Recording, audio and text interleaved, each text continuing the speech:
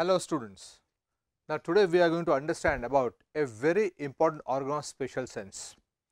Now all animals are endowed with these special senses, especially developed animals like us humans or animals or vertebrates have got 5 organs of special senses.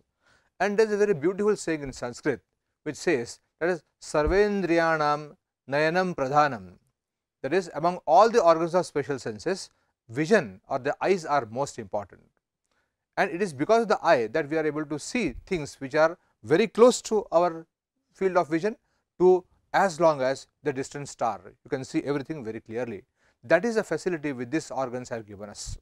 In some animals, the eyes are so sharp that it is said that an eagle, for example, is able to spot an ant on the ground when it is flying over hundreds of feet up into the sky. So, eyes are extremely important. For us, all eyes are situated in front because we have got something called as binocular vision.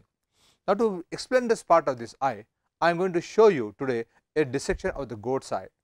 Please understand that this is a scientific experiment that must be always done under supervision. Do not venture to do it on your own. You must always take the guidance of your teacher or some experienced person. Do not do it alone. So, you see that this portion of the space you are seeing here is called as the orbit. It is a bony structure in which the eyeball is like a tennis ball or a table tennis ball, and it is spherical. So, it has got a facility so that the animal can move the eye above and down, side to side, and in human beings etc., or in developed animals it can also look downwards and inwards. Now, if you imagine that how are you doing when you are reading a book, that the book is very close to you and when you are reading it here, your eyes are down and towards your nose. That is a very important facility. And now, let us understand the more structure of this eye. Right now, I have taken a pair of forceps here, and then the eyeball is like the whole eyeball is a spherical structure. It is covered with a thin but transparent layer called as conjunctiva. What is it called? It is called as conjunctiva. It covers the entire surface of the eye. Now, I am going to lift this layer. Please understand how thin it is and how transparent it is. You will understand here.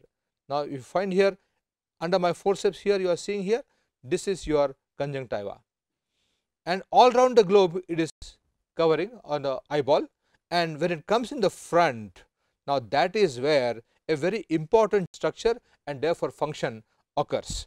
As it starts covering from here, from periphery, it is like a thin foldable membrane. It is so loose, I can put my knife under it and I can cut it.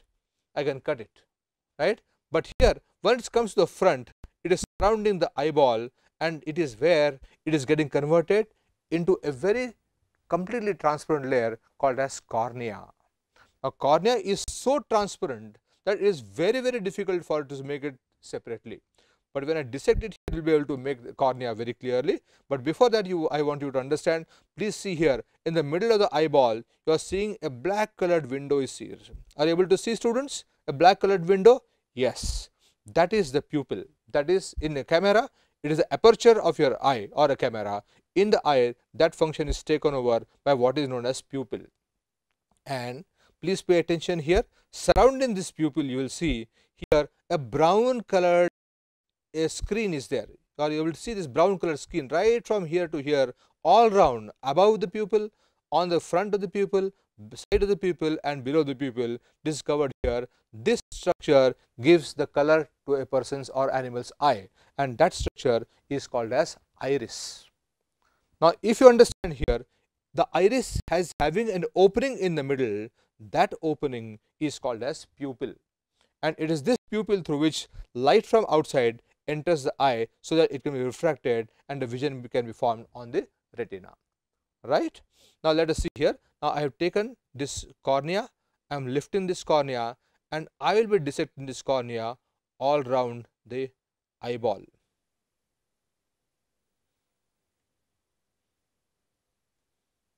Are you able to see this? I am lifting this conjunctiva and I am dissecting this. So, is conjunctiva is covering the pupil too? No, conjunctiva does not cover the pupil. See, it covers the front, yeah, exact, around the eyeball, near the junction here. This is called as limbus. The junction of the cornea and the sclera is called as the limbus. At the limbus, now it gets converted into the first layer of the cornea. Now you can see here, now I am just dissecting this conjunctiva all round.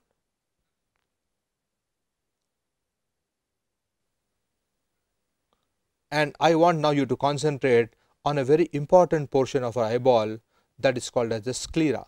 This portion is called a sclera. Okay, The white colored portion is the sclera. If you see your eyes in a mirror, you also will find that surrounding your cornea, you also have got this sclera, which is white portion. Right? If you just open your eyes very widely, you will be able to see your sclera very well. Now, sclera gives the mechanical support to the eye, but it is opaque. But for vision, the light has to pass through it. So, therefore, when this sclera continues in front as cornea, on the outside it is covered by a single layer of conjunctiva, and below that this sclera becomes completely transparent, and that transparent portion of the sclera in front is called as cornea. Cornea is so transparent that for an unlearned eye, it is very difficult to spot the cornea separately, but because it is completely shining and all, it also acts like a mirror. You can see actually your image into this cornea. Now, I am just taking the, now you have observed this sclera, white portion of the sclera. This is the conjunctiva, that is the sclera all round. Now, I am going to cut this cornea to show the internal portion here. When we see the three coverings of our eyeball, the outermost portion is a very transparent and a foldable membrane. Sana, I hope you are able to see this very clearly. So, this is called as the conjunctiva. This is called as conjunctiva. It covers the eyeball and affords the protection to the eyeball, right? And then when it comes in the front, in this particular portion, this surrounding the cornea, right, it binds here and then it rolls on the cornea as a very transparent layer. Now, just below this conjunctiva, you will see the white portion of the eyeball, that is called as sclera. Okay, a white color. The white color portion we are seeing is a sclera, and this affords all the mechanical strength to the eye. But barring the cornea, in the remaining portions it is completely opaque, but when it becomes a cornea, it is even more transparent, like the best quality of the glass. So, this transparency of the eyeball is due to the presence of cornea, which is the front portion through which light can enter. Right. Now, let us see the sclera, it is also below here. So, above the eyeball you got sclera, below the eyeball you also got a sclera. Now, to make the cornea a little moist, it dries very quickly, we will just put a little water, so it becomes very moist, and now you can see the pupil inside, which is the transparent portion of the window through which light can go, and this colored portion is the iris. Now, let us try to dissect this cornea. Light brown color is a pupil. The black color is the pupil, and around that here screen like structure here, where there is a hole in the middle, that portion, the color of the there is this color, there is iris, and the middle of the iris is the pupil. Now, I am just taking this forceps, holding the eyeball firmly, and I will pass this knife to dissect the cornea from one end to the other end. Now, you are seeing here how transparent it is, right? In this eyeball, you can see even through this cornea the blade of my scalpel, and I am going to take out this through the other end, and I am going to dissect this cornea here. And now you see, what are you finding here? You are seeing this black colored fluid that is coming inside here, right? So, that you are getting here outside is the internal parts of the eye. Let me dissect this cornea so that we can show it well. Now, did you observe what happened? As long as the cornea was intact, the eyeball was like a stretched ball, but once I punctured it here, it collapsed. Because the aqueous humor, the fluid in the front portion of the eye came out, and now I am just going to cut this eye. What you are seeing, this black color one, is actually the iris, right? That is the black portion. I am going to black fluid, sir? The black fluid, the fluid is colorless actually, but because it also had dissected portions of the iris, then it is looking colored like this. I lift this cornea and dissect it so that we can see the internal portion well.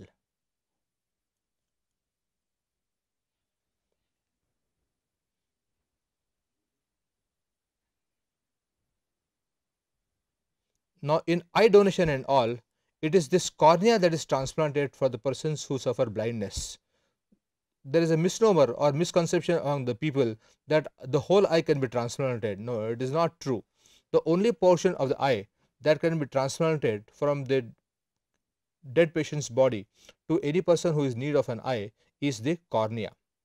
And this cornea you are seeing here, I am just. And this is the whole transparent one. That is a cornea. Correct. This portion is the cornea. Okay, right. Let us cut it further from all sides so that you can take it on the other side. Okay.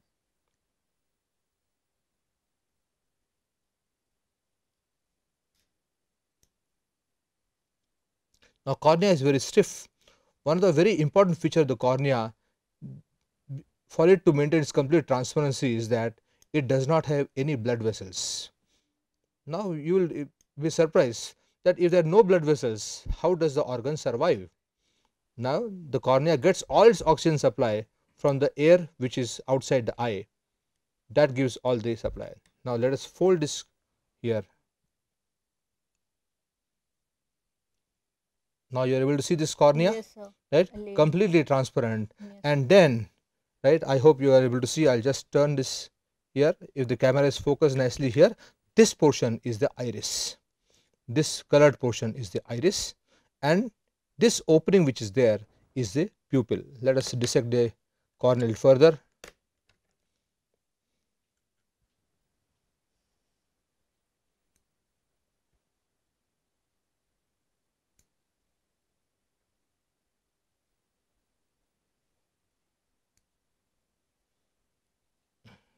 Now, I have just taken this cornea on the downside. Then you are seeing this black color window, the pupil, and below the pupil is the most important part of our eye, that is the lens. Now, this lens is the one which refracts the eye. Now, you can see the lens beautifully here. You can see here this portion, spherical portion, right? I hope you this correct. This portion is the lens. The lens is right behind the pupil, and is suspended right from all sides, right, above, below and side to side by means of the muscles called as suspensory ligaments, and that is a very important portion. And the most important part of a human lens or any animal lens is that it can alter its thickness. It can bulge or it can become flattened. To see the objects which are nearer, it will bulge, so you can focus near objects, and to see the far objects, it will become flat, so it can see the far off objects. That is a very important feature which is not found in any camera in spite of the human technological development. But nature is an amazing engineer. So, in nature you will find all those things beautifully crafted. Now, you are seeing the lens.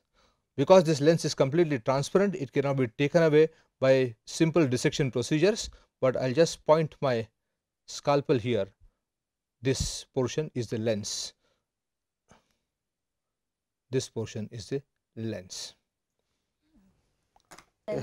This is the lens, right?